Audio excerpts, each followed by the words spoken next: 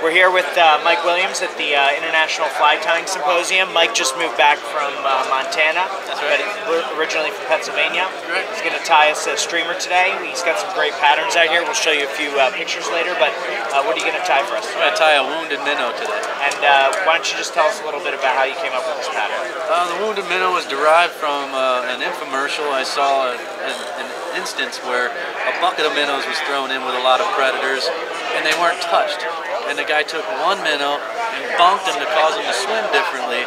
And the moment that erratic action was caught and that wounded look, 3 separate predators came up and tried to smash that one single minnow. Well, great. And so that's what led me to create something with a wounded type of fashion to it. Excellent. Well, we're going to show the viewers a few of your patterns and then do a little tutorial for them here. Sounds good. Thanks for your time.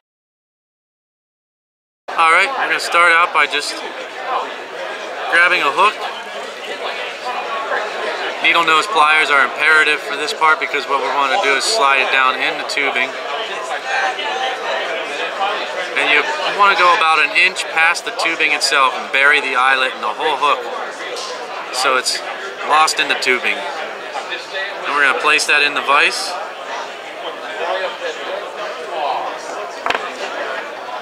I'm going to take whatever kind of tool, whether it's a bodkin or tweezers. You just want to rough that ending up in order to give yourself a tie-in point.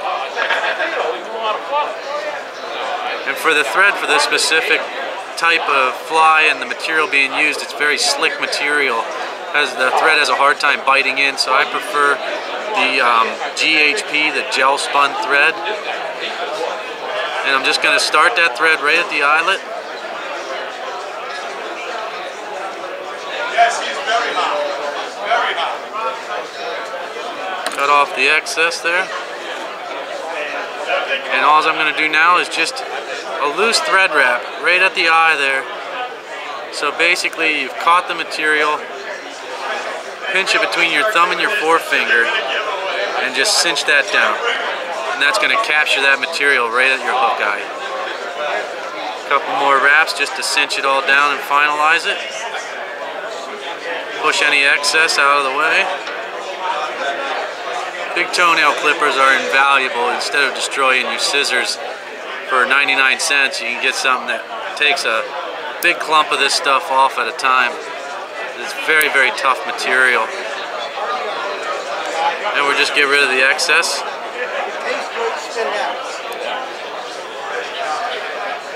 Like so.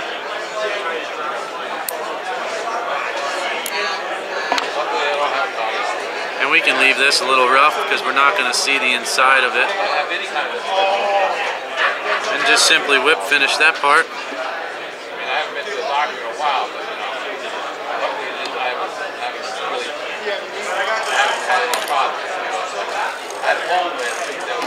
The next stage would be, obviously we've got it all backed up here on the hook. And what we're going to do, similar to a tube sock, is just fold it back on itself. And what you create then is a hook out of the tubing. And you can see that hollow space there. So once we've created that part, we're just going to take a measurement for our tail that we're going to tie off. And I'd say approximately that long is good. So if I want my tail this long, we want to allow ourselves a little excess to tie upon, because again the material is very slippery. So we'll clip that off, rough up the end.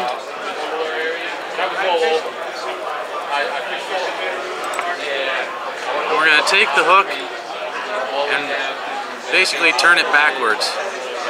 And we're going to put that eyelet in the vise instead for ease of tying.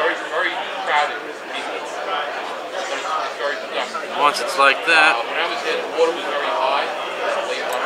we're going to attach our thread again. You want to leave yourself a little excess thread because that's going to allow as a tag for a counter pull once we start to wrap this thread. Again, this part can be a little tricky for the first 1 or 2 times, but once you get the dexterity, it's not any harder than the rest of the pattern itself. Let's just cinch that down.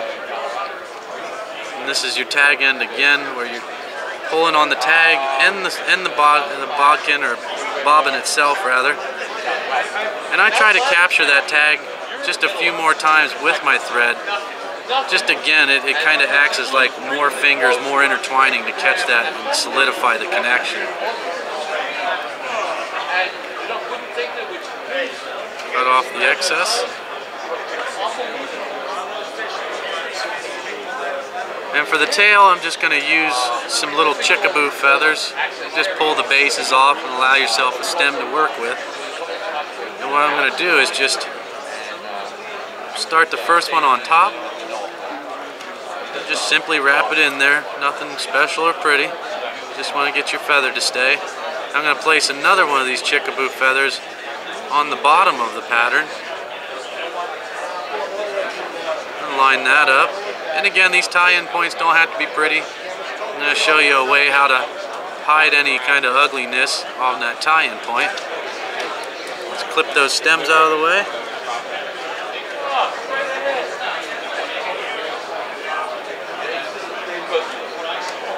There we go.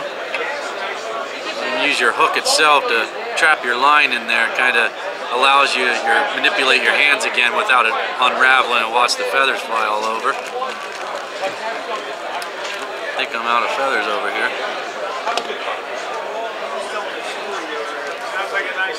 I have another one here.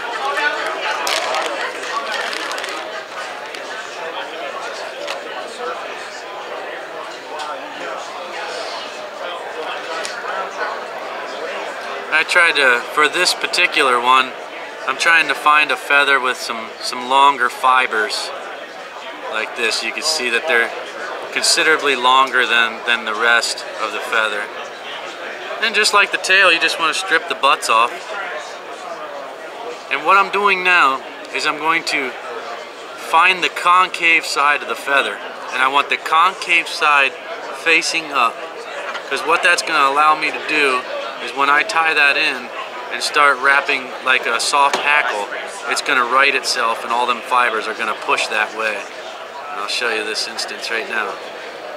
Just take the stem, concave side up, pointing away from you. Tie it in. Cinch it down nicely. Let's get rid of that stem. And then we're simply just like a soft hackle nymph, except it's chickaboo instead of feather. What kind of feather have you? And you just push them fibers out of the way and wrap another one, just like a soft hackle. Find your tip, and you just bring your thread through there 1 or 2 times to catch that. No need to trim the excess, we'll just use that along with the rest of the tail. And make a nice clean tie-off point there at the tail.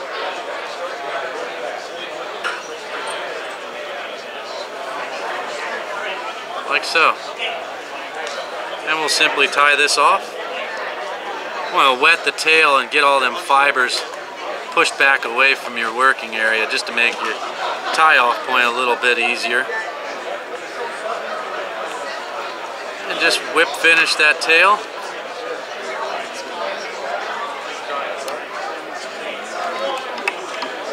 So.